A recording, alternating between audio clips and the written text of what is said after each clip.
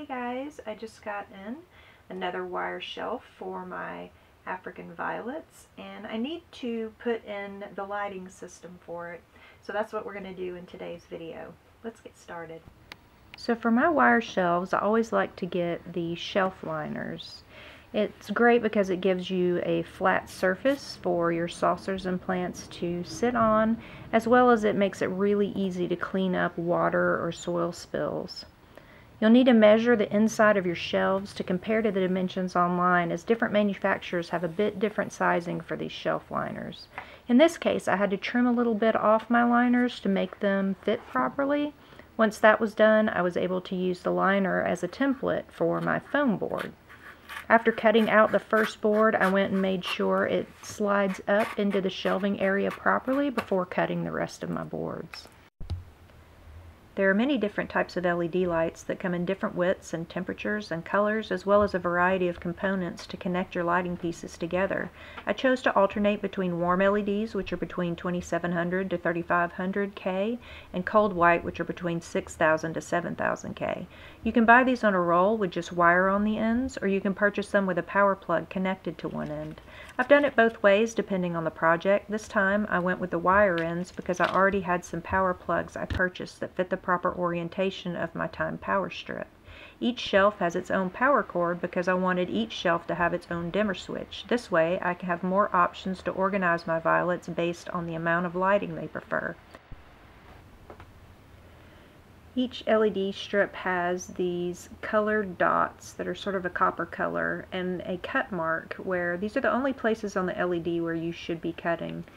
I'm basically laying out the LED strip to see where it is that I can maximize the length of the tape, and then I'm going to go ahead and cut it right in between those dots where the line is to cut.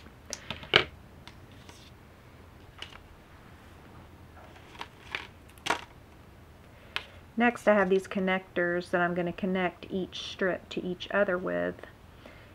After you open it up, it will tell you where the positive and negative sides are. You can tell by the colors coming out of the end. There's red, obviously, for positive, and black. There's a plus and minus also that corresponds on your LED strip. So you want to make sure that you have those lined up properly.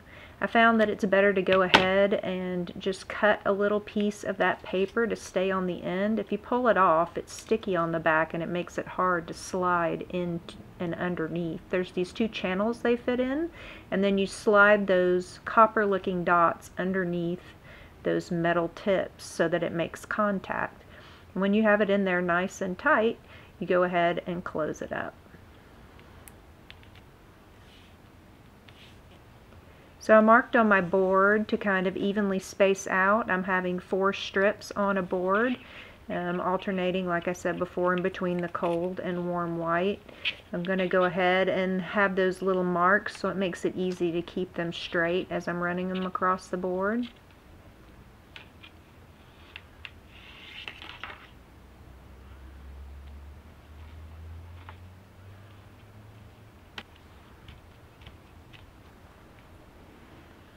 Now everything needs to be pressed down. I'm going to go ahead and get my next piece ready.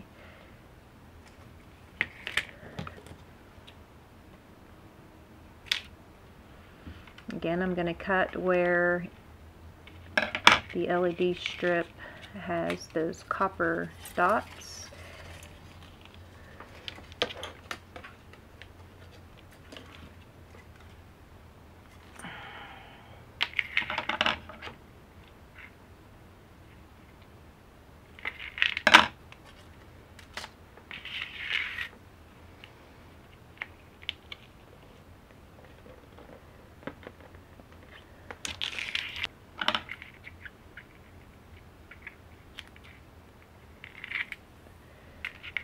And then again, I'm going to go ahead and just leave a little bit of that tape on the back on both ends so it makes it easier to slide in to those little component wires to connect the pieces.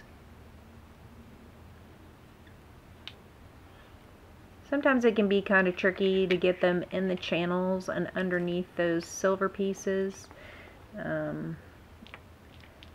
You just keep kind of wiggling it until it makes it work. So again, I'm going to go ahead and follow the lines that I created on my foam board so that I make sure that they're equally spaced out. And then you want to pat down. The adhesive on the back of these LED strips isn't always the greatest, so at the end I'm going to put some tape on top just to secure it in place a little bit more.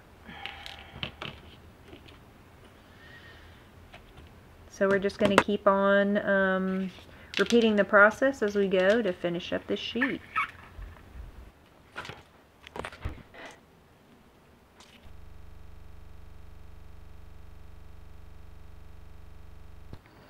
Okay, so we've made it till the end, and we have our little piece to connect to the wires. I'll put a link in the description for all these pieces so that makes it easier for you to find if you decide to make your own shells.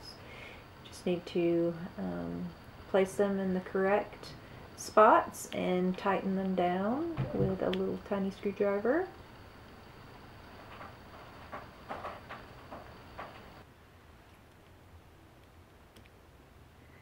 And then next we want to connect our dimmer switch.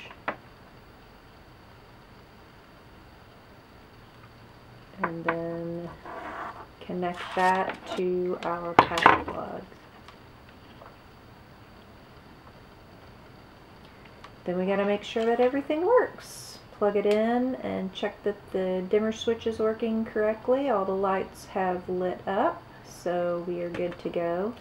Next, as I mentioned earlier, the tape on the back of these LEDs isn't the strongest, so I get some just regular Scotch tape and I cut the pieces really skinny, and I find spots on the LED to secure it along each root, and especially at the ends where there may be the part that's dangling off that's holding the dimmer switch or whatever might be a bit heavier, so you want to secure that as well.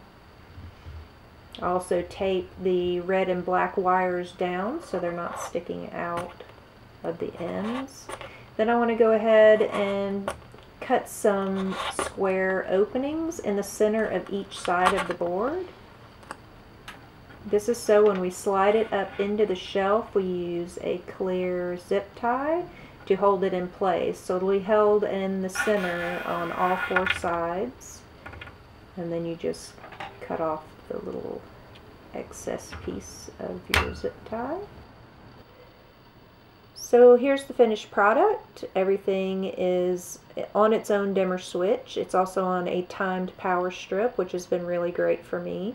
You can play around with how long you want your lights to be on, and you just really look and see how your violets are doing. If they're reaching, they're not getting enough light. If they've got tight crowns, then they're getting too much, and you can either back off on the dimmer, or you can have less hours per day that the lights are on.